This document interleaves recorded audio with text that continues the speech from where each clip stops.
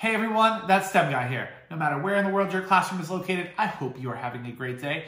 We are back with another STEM product review. This time we're going to be taking a look at the Scratch Junior Coding Card Set. In a previous video, I reviewed the Scratch Coding Card Set. This is the Scratch Junior Coding Card Set. So if you have not watched that video yet, please go check it out. But today, we're going to be focusing on Scratch Junior. Now, if you are not familiar with Scratch or Scratch Junior, it is a coding program for kids. Scratch Junior is aimed at our ages about 5 to 8-year-old students.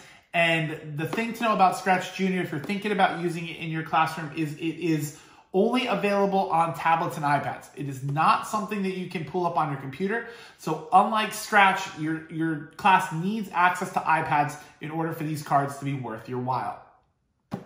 Now, I got these cards off Amazon. They retail a little bit cheaper than the Scratch Coding Card Set. I believe they were just under $16 for the 75 card set.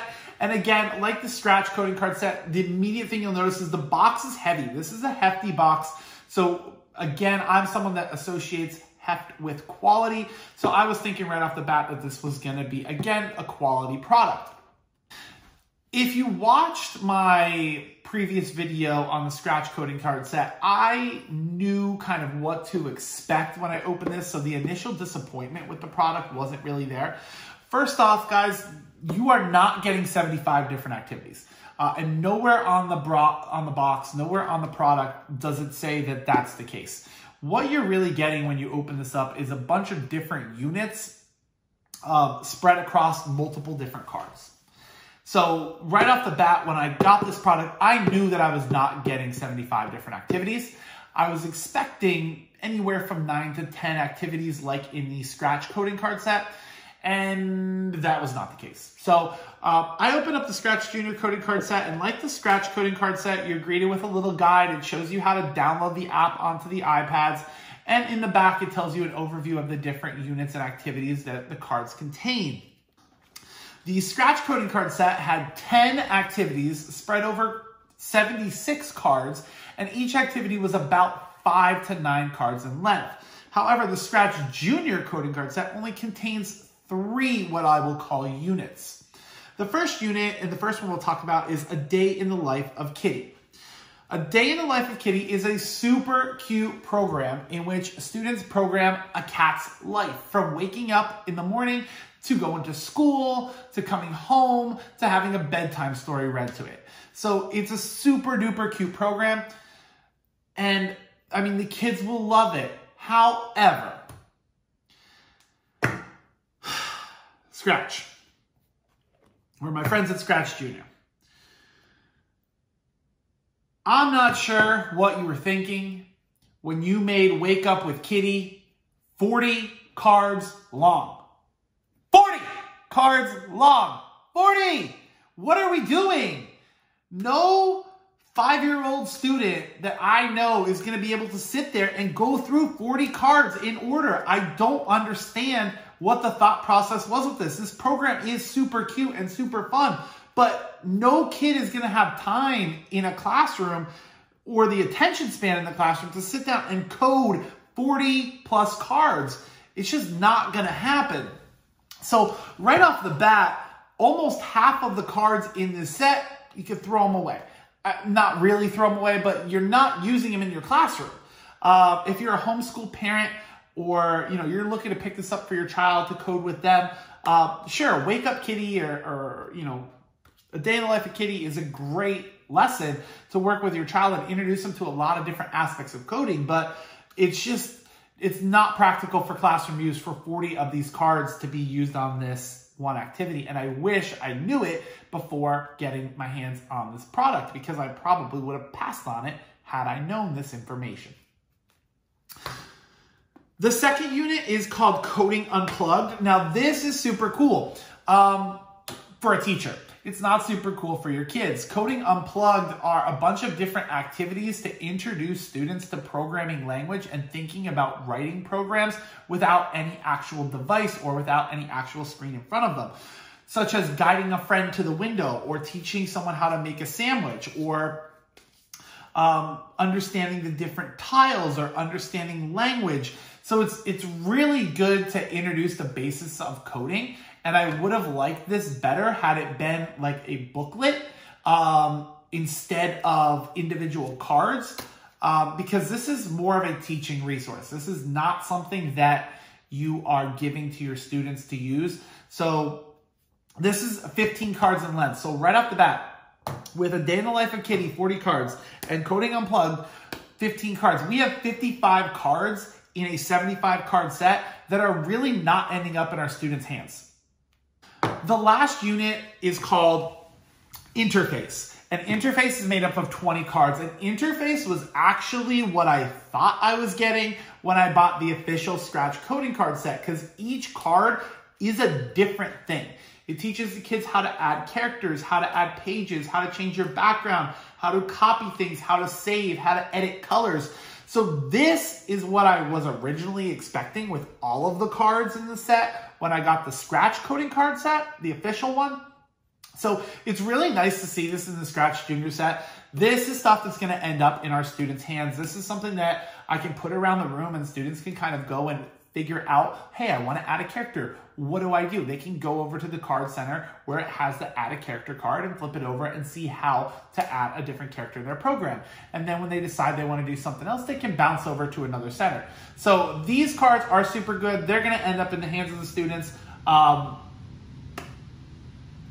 they really do a good job of explaining to the student what they're doing.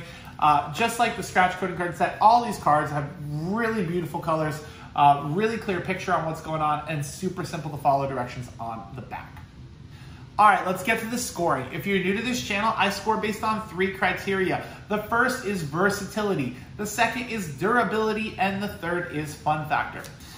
For versatility, I gotta score this a little bit less than the Scratch coding cards, just because we have so many cards that are really not being used and not getting in the hands of our students. So I'm going to give this a 5 out of 10 for versatility.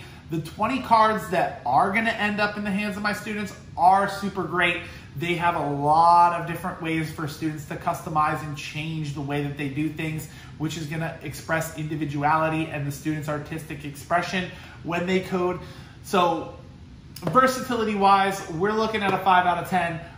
There's not much you do with this other than stick it in a center and students learn how to code. But because less of the cards are able to end up realistically in student hands, I got to lower the score a little bit from the Scratch coding card set. Factor number 2 is durability. Now, I wanted to give this a 1 again, like I did with the Scratch coding cards, because again, the cards are flimsy. They're going to get messed up, especially in kindergarten through 2nd grade students' hands. These are going to get messed up. They're going to get lost. They're going to get misplaced. So you're going to have to modify. You're going to have to laminate these things. But the reason I'm giving it a 2 instead of a 1 is, unlike the Scratch coding card set, there's really not a unit of cards that are going to end up in students' hands. So you don't have to worry about things getting lost as much or the order in which things are placed. So you're not going to really have to hole punch and steel ring these. You can kind of just laminate each card and stick them around the room in different spots. So durability there is a little bit higher, since I'm not going to be worried about things getting out of order or misplaced, but the overall cards, again, need that modification. They need to be laminated. All right, and our last category is fun factor. The Scratch coding cards, I gave a fun factor of an 8. Every program in there was super fun, and I'm really excited to get them in the hands of my students so that they can code all those fun programs. With this one, the fun factor for me is dropped significantly because there is not really any units other than A Day in the Life of Kitty that are really fun to code. And A Day in the Life of Kitty is not something that, again, 40 cards in length, I don't know what they were thinking. It's just a bit much for our younger students to be able to code through that whole program in one sitting. The Coding Unplugged lessons are fun, but it's a teacher resource. It's not something that the kids are interacting with this product. It's a teacher guide. And the interface cards are very educational. Just, they're not super fun. They're not coding actual games with those interface cards. So fun factor for me, I'm gonna have to give a 4. Okay, that brings us to our final score. The final score for the Scratch coding cards I'm going to give it a 3.66. Now, you might think that score is low and might think this is a product that you would pass on. I still recommend buying this. It's a great teaching resource. If you're buying this, you're buying it as a teaching resource. You're not buying it as something that you can give to your kids if you are a parent, or pass out to your class if you are a teacher, just because of the fact that a majority of the cards are not super kid-friendly.